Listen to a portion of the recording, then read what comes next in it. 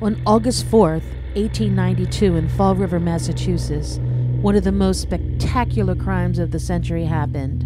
A woman, Lizzie Borden, was accused of killing her stepmother and her father with an axe.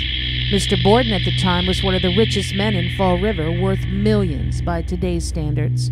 Lizzie Borden was acquitted on both counts and then became a legend.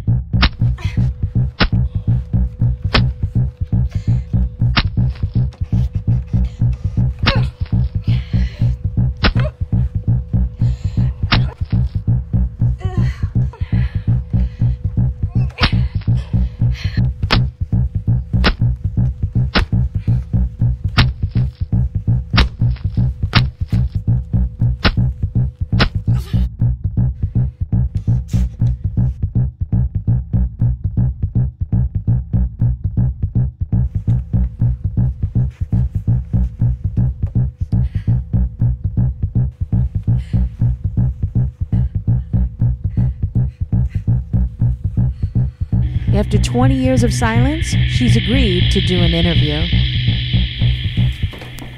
How do you do?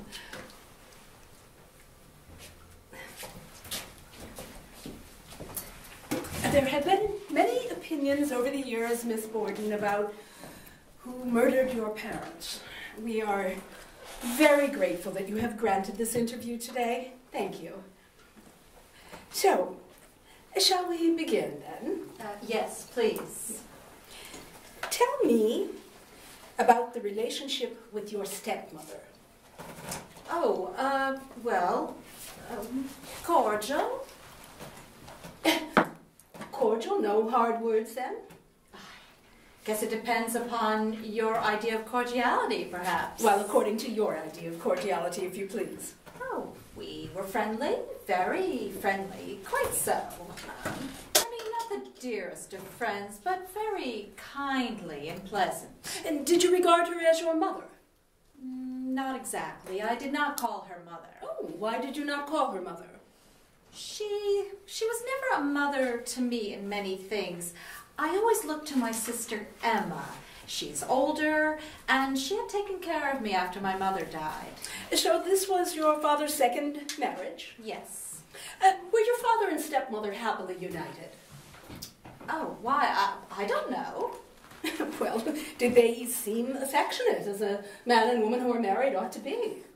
So far as I know. Did your father tell you about the making of a new will through which your stepmother would inherit his entire estate and fortune?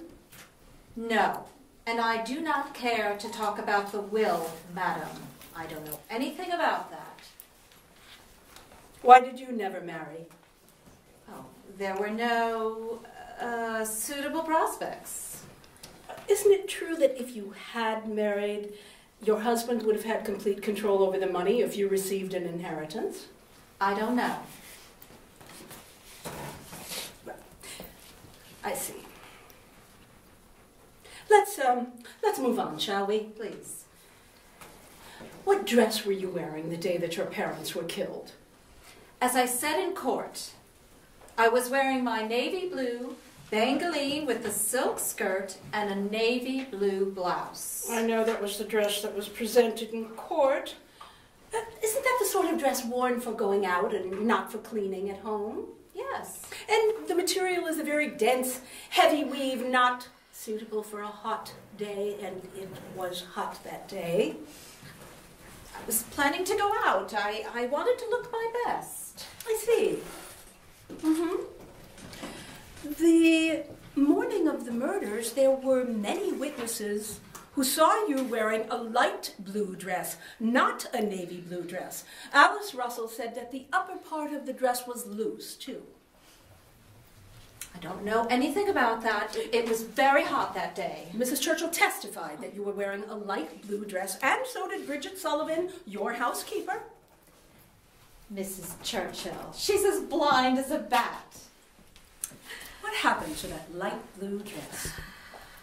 Also, at some point that day, you decided to change into a pink wrapper. Oh, I wasn't feeling well. Where did you put the light blue dress? When the police searched your home, that dress was not found, not a trace of it. I was wearing a navy blue dress. 3 days later, Sunday, Alice Russell and your sister Emma witnessed you burning a light blue dress on the stove in your kitchen. Alice Russell said, and I quote, "It was a cheap cotton Bedford cord." Now, why did the police not see that dress in their search? A dress covered in paint, as you said. That just doesn't make sense. I don't know anything about this. We always burned our old dresses. You know, Lizzie, if you did kill your parents, it makes sense that you'd have chosen a cheap dress to do it in. Why ruin an expensive dress, Lizzie? Stop!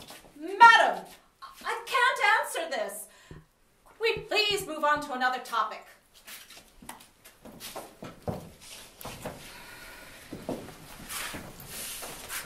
You loved your father?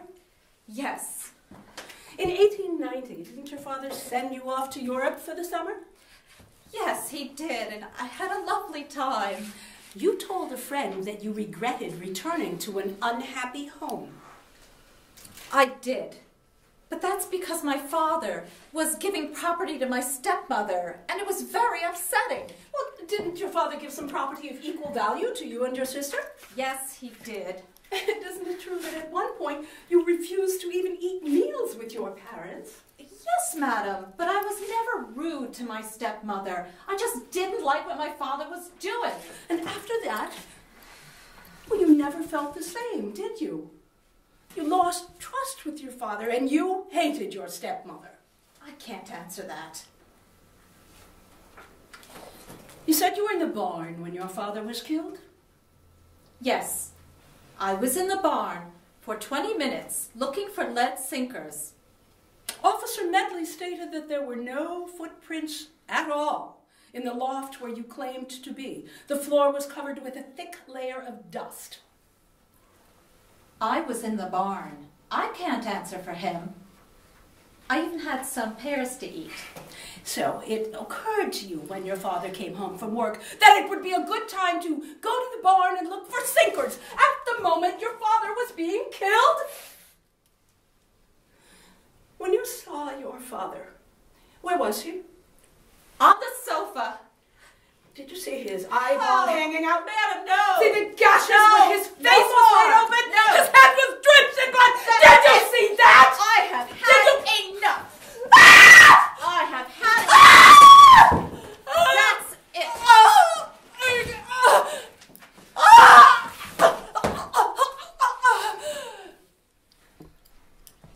We love our father. Oh, Emma, thank you. You've always taken care of me.